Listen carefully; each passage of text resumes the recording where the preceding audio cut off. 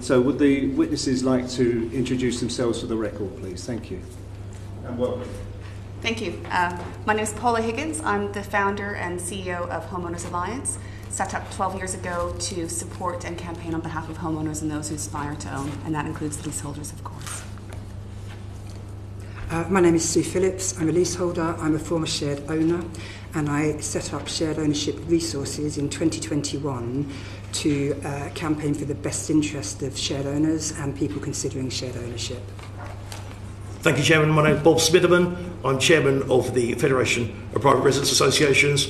I've been a leaseholder in my own block for over 30 years. I've been a director of my block for 25 years, self-managing, and thank you for the opportunity for putting the case for resident management companies across England and Wales to this exciting piece of legislation. Well, thank you for coming here and helping us with our deliberations. So I'll call the first member for a question. That's Matthew Pennicook. Thank you, Chair. Thank you all for coming in this morning to give evidence to us. I'll return to perhaps to Ms Higgins and Ms Smytherman if we've got time in the session. But could I start with two questions to you, Ms Phillips, on shared ownership?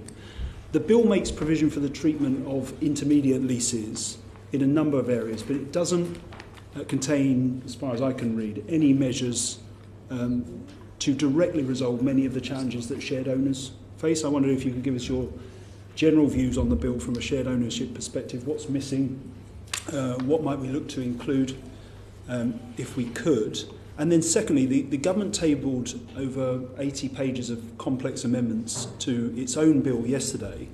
Among these are amendments that would exclude certain shared ownership leases from enfranchisement and make the new valuation method for calculating the premium payable for shared owners non-mandatory. If you've had a chance to look at those, you may not. I wondered if you could give us your views on those specific amendments. We know that enfranchisement for shared owners is expensive, it's challenging, but nonetheless, is it a regret from your point of view that these amendments have been tabled? Okay, I'll start with yesterday's amendments.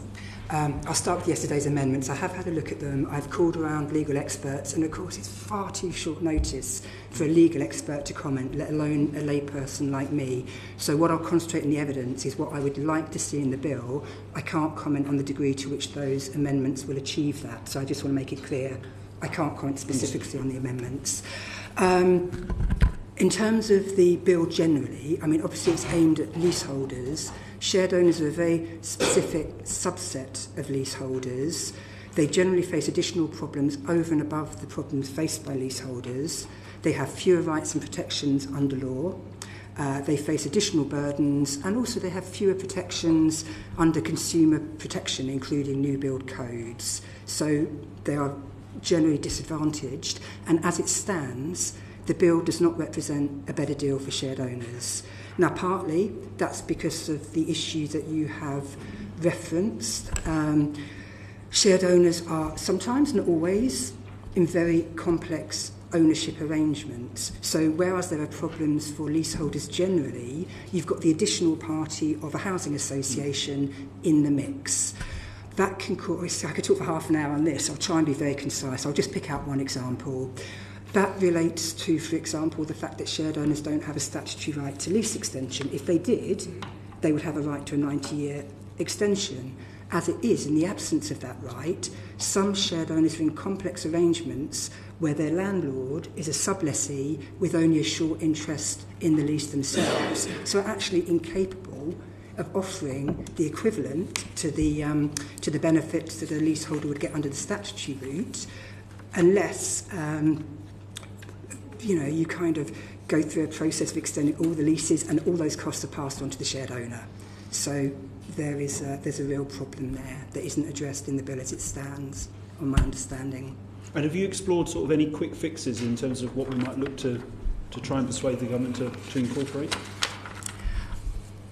I think the problem with looking for quick fixes is that shared ownership is so complex. You run a risk of creating unanticipated consequences, and I think those particular questions are better directed at a lawyer or a legal expert, and I hope you will do that this afternoon when you have legal experts presenting their views on this bill.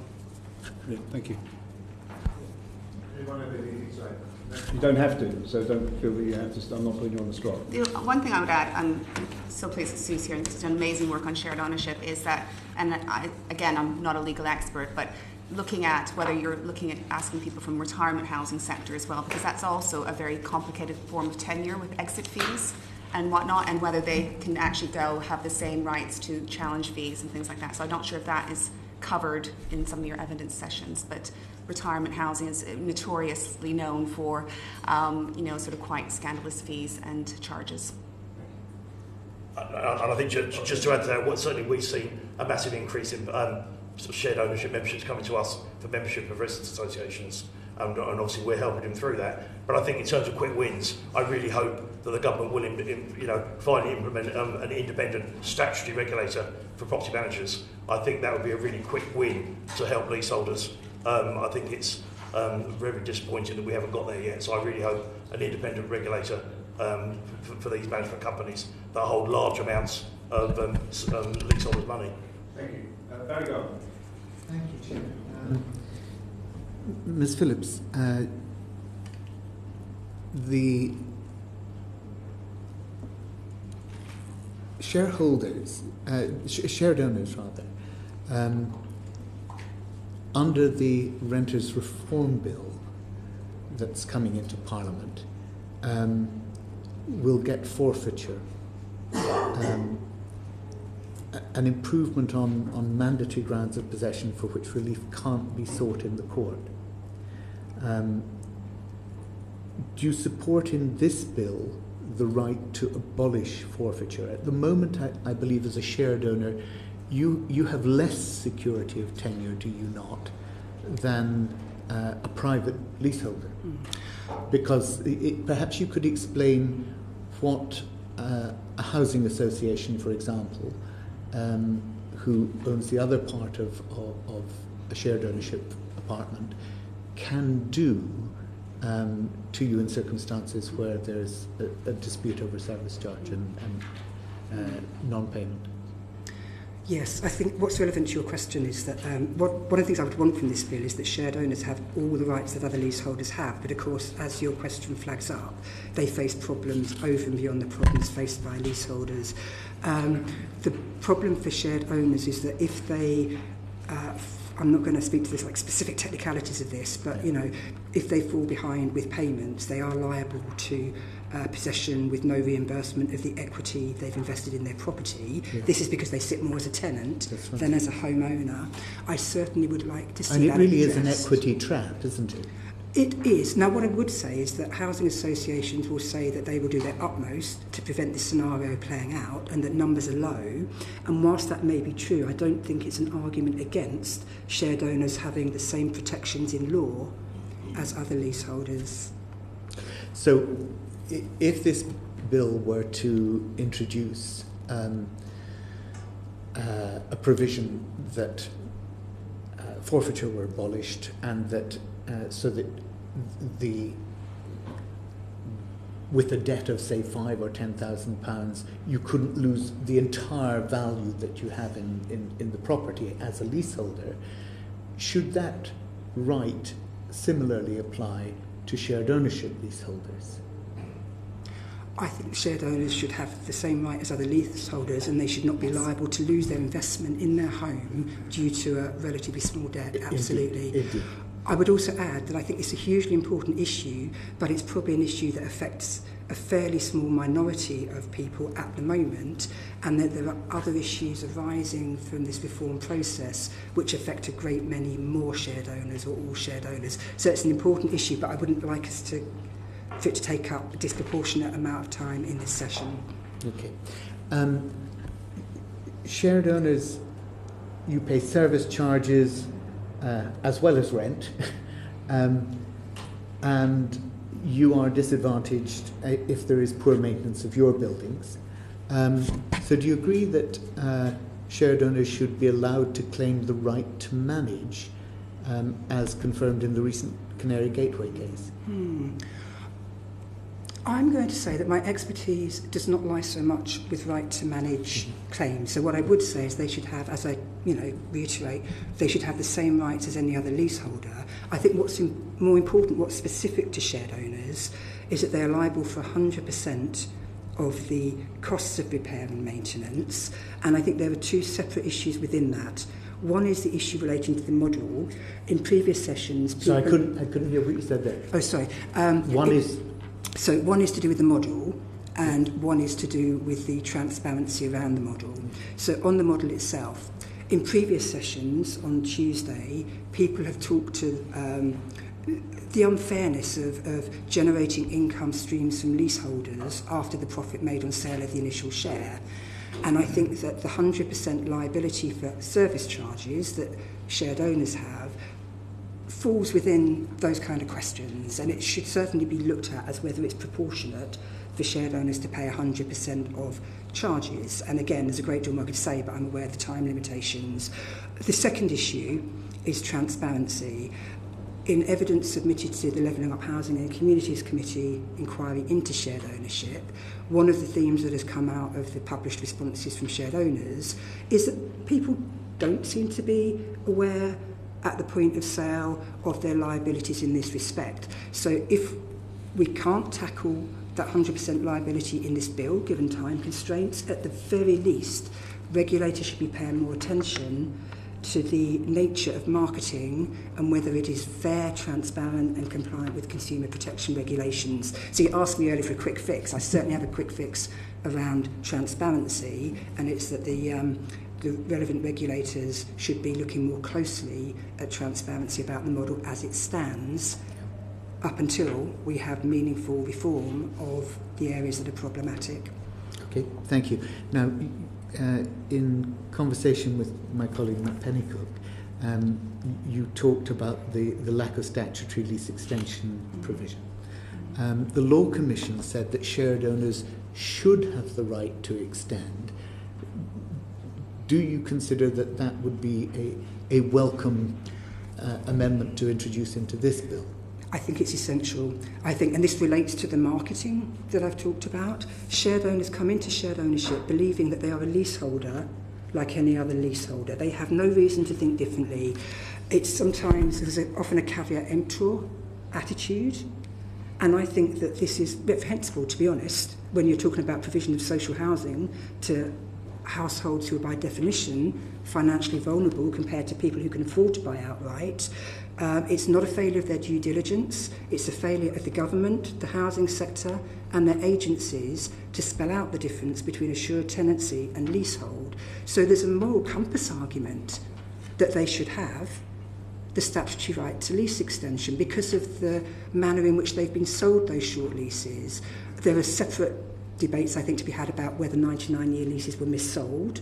A recent ruling by the ASA, which outlines that it is likely to be misleading not to provide material information about the costs of lease extension, suggests that certainly there's an argument that those short leases have been missold. We can't change that. Most of those shared owners will be outside any kind of scope of limitations for redress.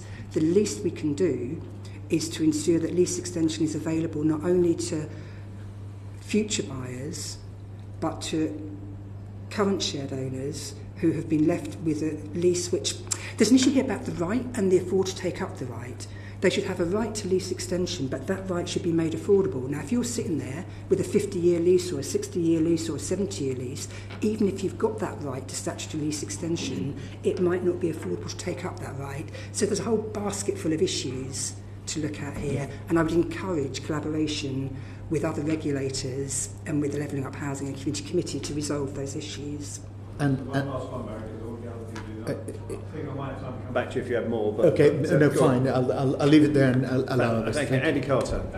Thank you. Thank you. Paula, can I come to you, please? Your organisation, the HomeOwners Alliance, has described the bill as a huge missed opportunity because the opportunity to include flats in the changes wasn't made in this bill. Would you like to elaborate a little bit more on that? I feel very strongly about that. So this is going to be a really missed opportunity. These types of bills will come once every 20 years, so you must finish the job that you started on. We see that in the 2002 Act, we had the commonhold. It didn't happen.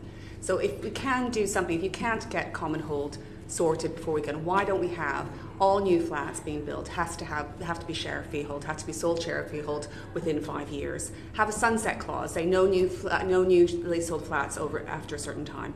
If you don't do it now, the next opportunity is not going to arise. So I feel very strongly you've got lots of people who are waiting. We've got people coming to us every day saying, I'm waiting for my lease extension, I'm waiting, the government's going to do something about it. We've been waiting for years.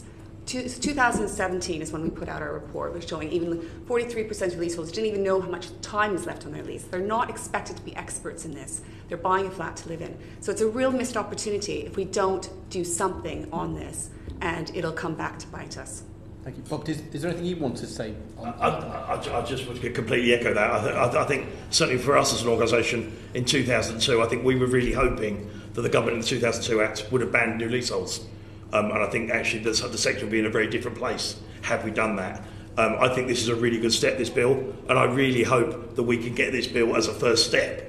And then we can build on it from there. I would hate to think that we try to sort of make it sort of perfect and we end up with something less perfect. I think this is a really, from our point of view as an organisation, this is a really good starting point. I think this is the beginning of it, I think as Paula said, but actually it's a really good opportunity to sort of actually get it right, really. But yeah, 2002 unfortunately was a bit of a missed opportunity to ban leaseholds for blocks of flats, really. Can I just stick with you for a second, Bob? I'll come back to you in a second, Paula. But from your perspective as the chair of the Private Residents Association, can you just talk us through the sort of main elements of the bill that will apply to your organisations? Thank you for that opportunity. In terms of residents' associations, obviously our organisation is called the Federation of Private Residents Associations.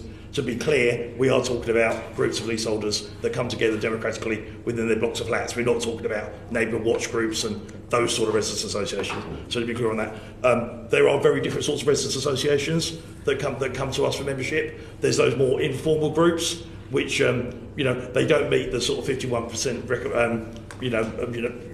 threshold for formal recognition to be an RTA.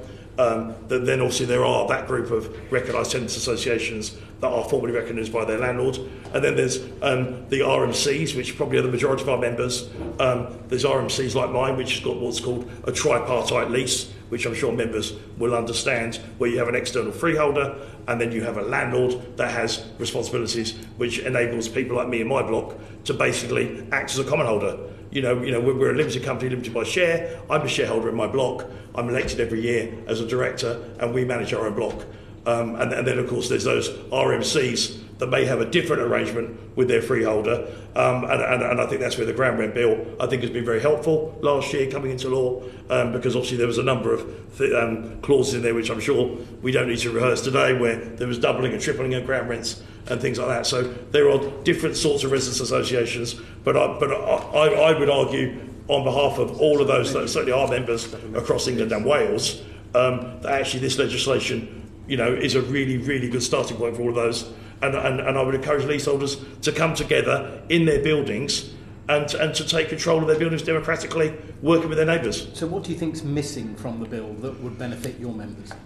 I think at the moment I would like to see this over the line. In all honesty, I think that there's the conversation to be had, and I think as Paula mentioned about commonhold, which I think can come later on. But in terms of blocks like mine, where we've got those controls already, there's absolutely no advantage to us in banning leasehold on my block, because actually we've got all the controls we need.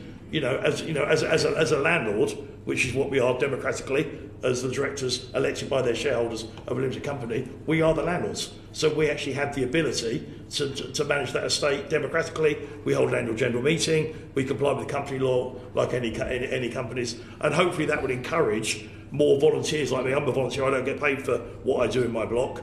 But actually, I'm really passionate about working together with my neighbours democratically to make my estate, and members of this committee are very welcome to come to Worthing, down on the south coast, to see actually how we manage to manage our own block, because I'm very passionate about actually working together to make a real difference for our neighbours and friends where we live. Just so I understand. One more, Andy, and then I'm going to get everyone in. But go on, one more. Thank you. Just so I understand, you don't object to leasehold continuing, but what's your view on new leasehold? Is that? I think all new developments should be commonhold. Okay. And as I say, it's a shame we didn't do that in 2002. But I think, as Paula said, I think that's an opportunity to do that now.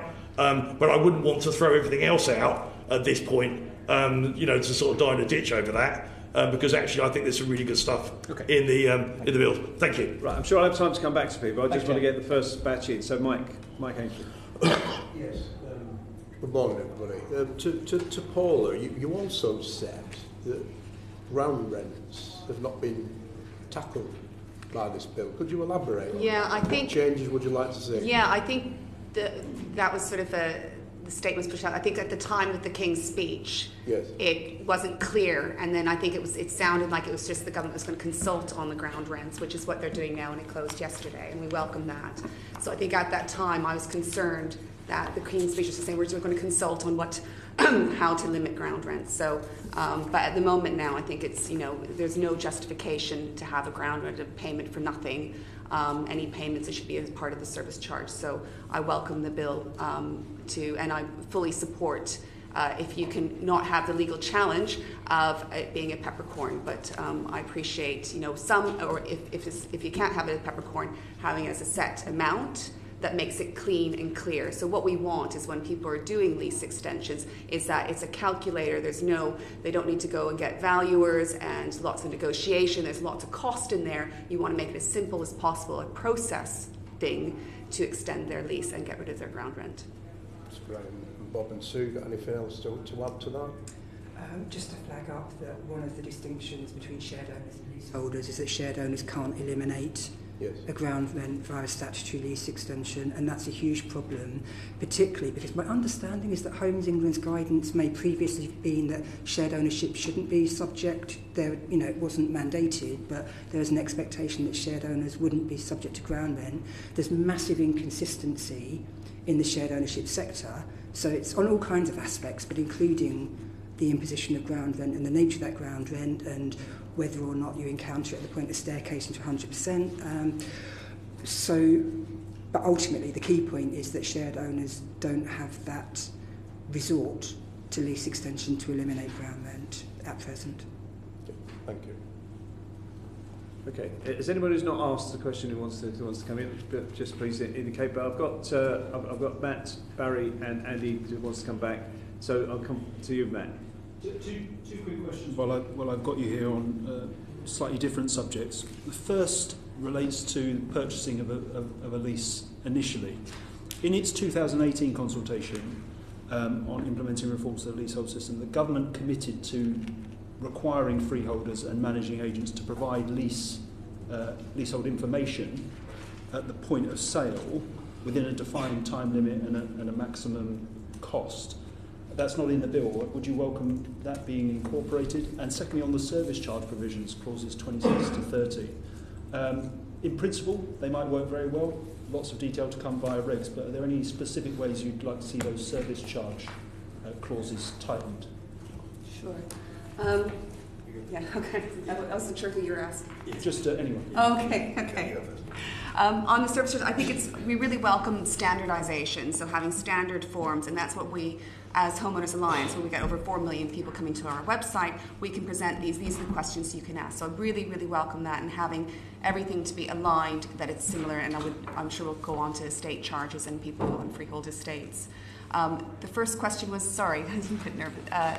Just on whether the upfront information, yes. I think so. What we see, what we see is that when we did our report back, our leasehold report, even though the estate agents are supposed to provide even basic upfront information, half of the estate agent things we're looking at weren't even providing whether they're leasehold or freehold. We know there's work going on, and estate agents are supposed to provide upfront information. We understand there's the BAPSI report, but the reality is it's not happening.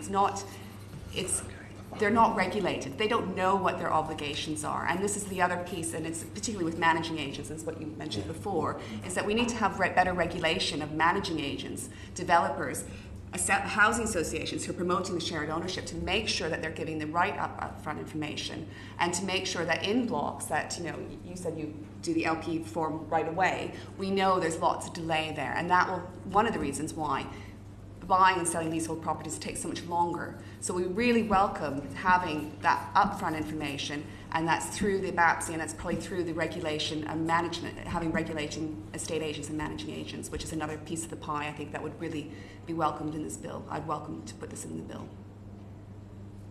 On service charges specifically, anything on? On service charges, I think it's about being transparent. So I think some of the provisions of the bill is about having proper annual accounts, and so a lot of it's trying to get that information. So I haven't looked at the detail of all the clauses there, but it's about people being able to get that information, being able to, and that's why you need to have regulation managing agents to be able to provide that information properly. Sue Phillips, I think you wanted to. Yes, in terms of information at point of sale, this is a little bit more complicated for shared owners. They're often directed towards the lease, but the lease is of course silent on the issue of 100% liability for service charges, so there's an issue there. They are often directed towards the key information document. I welcome the changes to the key information document in recent times, but I think they really do not go far enough at all, and I would direct you to a report that I've written about the 2016 to 21 key information document last year, which goes into detail on improvements I think should be made. I think it's important to flag up that we need to look at not just content, but also understandability and format. And I've previously suggested I think it would be useful to benchmark with other sectors such as the pension sector on the understandability of issues relating to risk as well as benefit, and how to make sure that that content is communicated in a way that people do actually understand. I'd make a final point. A lot of shared ownership marketing presents itself as education about the model, and I think that can be problematic, particularly because I think housing associations and their marketing teams are very upfront about the idea that their marketing promotes the benefits, but it's important that people understand the risks, the hazards, as well as the benefits. So we need to look very closely exactly where shared owners get their information at the point of sale and where improvements could be made across all of those areas. Thank you. Bob, I think we would certainly welcome improvements in the conveyancing process. One of the sort of things our members certainly see is actually they can get the information, from a very specialist leasehold lawyer, which is obviously really helpful. But there are, as in all sectors, conveyances out there where people sort of Google a conveyance, and you end up, oh, that's just a standard lease. And of course, we all know there's no such thing as a standard lease. Their contracts are all very different. So I think anything that we can do, I know the Leasehold Advisory Service about 4 or 5 years ago did some work around standardisation of information, and so I think anything we can do to prescribe that I think would be really helpful. I think the issue of service charges, absolutely, it's one word, isn't it? It's transparency. I think all the disputes that we see around service charges is where managing agents sort of hide things because there's no statutory regulator, where landlords sort of kick accounts into the long grass because they don't have to. I think, having a prescribed way to be completely transparent about service charges is really important. Okay, we've got just over 10 minutes left. I'll bring in Richard Fuller, and then we'll try and get back to Barry and Andy again. So, Richard. Thank you, I was just wanted to ask, given what we've been talking about. So we've been talking a bit about regulation, which is often seen as some sort of answer for problems, and infrequently is not, or at least is different from simplification or standardisation, which each of you have mentioned at different points. So I'm just interested in your thoughts when it comes to property managers and managing agents, about where you think the balance between simplification, or the interaction between simplification and regulation, and then when the regulation, whether it's a matter of regulating the process, you must provide this set of information by this date, or regulating the people, thou must have this qualification in order to do X, or whether it's about the process of redress, being able to then get some compensation at the end.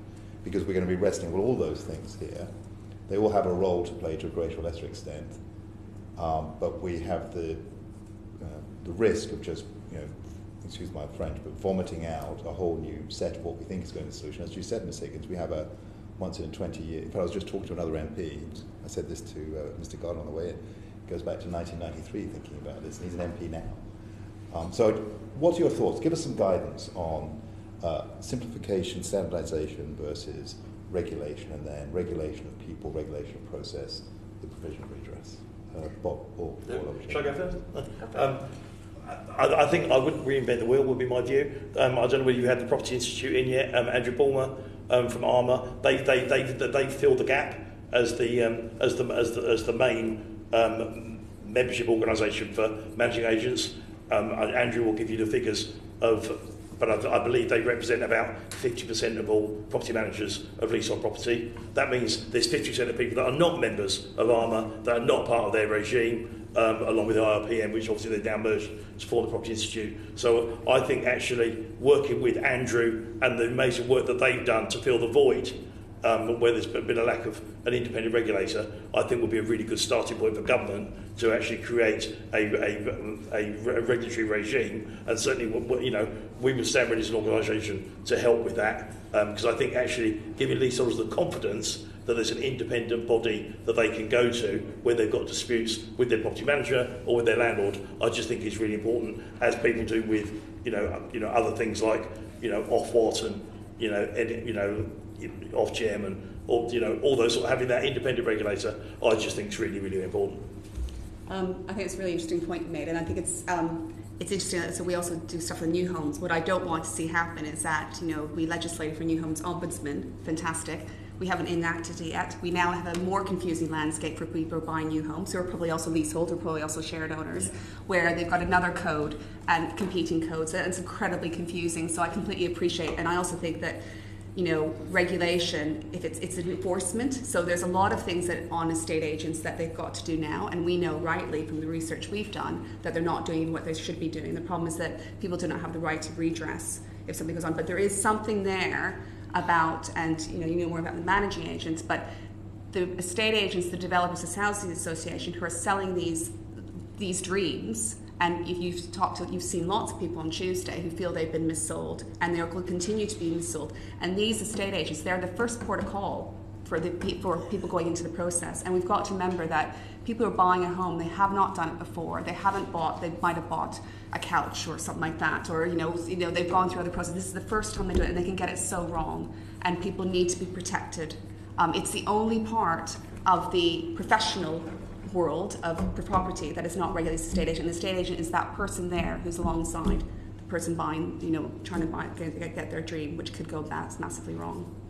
I don't interrupt, but when you say regulated, you mean they should have a qualification that they can tick a box, say I was qualified to do this, or redress, as in there's a regulatory body above them? Yeah, so I think that's a really good point in terms of, and I know the ROPA stuff and like that, we did give evidence to it, and I know that actually tick box is probably not the right thing. So perhaps maybe it's more a proper one place for redress, but that's usually the problem. I think is it Andrew that's mentioned the point is that that's the ambulance at the bottom, what's at the top. But what we don't want is that people doing online qualifications and getting a tick, and they can stop up, jump up as an estate agent and come back down again. So I appreciate the complexities, and I look forward to hearing what your deliberations will be like.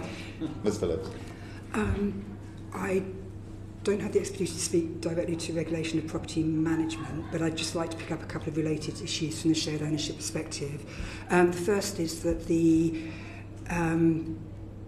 evidence submitted to the ASA inquiry into Black Friday marketing highlighted the fact that industry sector standards around the marketing of shared ownership are lower than other standards that are out there. So, for example, shared ownership is currently excluded from the New Homes Quality Board Code of Practice. That simultaneously reflects the complexity of shared ownership, but also the sort of fact that shared owners don't have access to the same level of protections in relation to new build codes as other home buyers. So slightly off to one side there.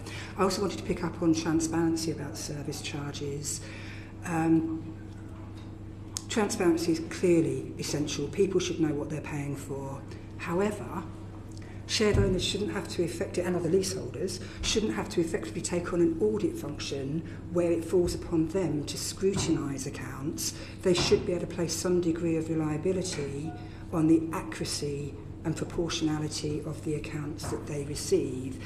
So how this is achieved I can't speak to, but I think the onus should be on the providers of services and service charge accounts to be better, rather than leaseholders and shared owners have more and more obligations to scrutinise and then take whatever thorough action is required if problems are identified in those accounts. That's very helpful. Thank you. And then Andy, thank you. Ms Higgins, can I just ask you, do you agree that it would be appropriate to allow leaseholders to withhold service charges where they have not complied with what are the very extensive requirements put in this bill to provide accounts no later than 6 months and so on? Do you think that's an appropriate and proportionate way for leaseholders to be permitted to respond? I fully agree with that. So, you know, it's a bit like if you put get some building work done in your home, really, and the building work's not completed or whatever, you know, you withhold money. It's very happens in all construction industry. So, I think that the stuff of the forfeiture that's very disproportionate, isn't it? Of Indeed. course. So, yeah, no, I fully support something like that. Thank you. And Very thank briefly, you. Very briefly. Thank you also for what you said about wanting all new apartments to be leasehold with the share of freehold, which I think was also echoed by Mr. Smytherman. Insofar as new apartments are going to be with the share of freehold, and Mr. Smytherman, you indicated that you felt that you know, you got the best of both worlds as a director of a freehold an enfranchised company. Yeah, I think ours is a tripartite lease. So we have a ground freeholder that owns the land, Yeah. and then there's a separate, a middle lease, which is the limited company, limited by share, which we're shareholders of. Yeah. If as a leaseholder with a share of freehold, commonhold became available, do you think it would be equitable and fair to charge you for the privilege of transferring to commonhold? Or do you think that more people would take the opportunity to transfer to commonhold if that came One in as word a answer, please, because I've got to get I think difficult. I think it depends on the nature. I think if you've got a difficult freeholder, then clearly that would be an advantageous thing to do. I think in a scenario like ours, where actually you've got a democratic limited company with the shareholders. So sorry, I can't do one word answer. Andy Carter. We've got 2 minutes. I'm conscious you've talked to us a lot. Is there anything that you've not had the opportunity to tell us that you'd like us to hear, particularly from your relevant organisations? Paula? So the other thing I feel very passionate about, and this is that Less people than a minute. come to us, 2 minutes, is Less. estate charges, right to manage. You need right to manage and make all new build estates that are adopted by the local council. Sue? I agree. The problems with estate charges can get Huge. overlooked in looking at service charges, rent charges, estate charges. The other thing I would flag up, please do look at resale of shared ownership homes. There are issues there. Okay, thanks. Bob? And to simplify the process of bringing leaseholders together to form a residents association to speak to their landlord and manager with one voice. Thank you. Much appreciated. Hang on. Order. So I'm afraid that brings this question session to an end. Thank you for coming in and giving evidence to us. If we could get ready for the next session. Thank you, We'll Chair. start as quickly as possible. Thank you very much. Thank you very much.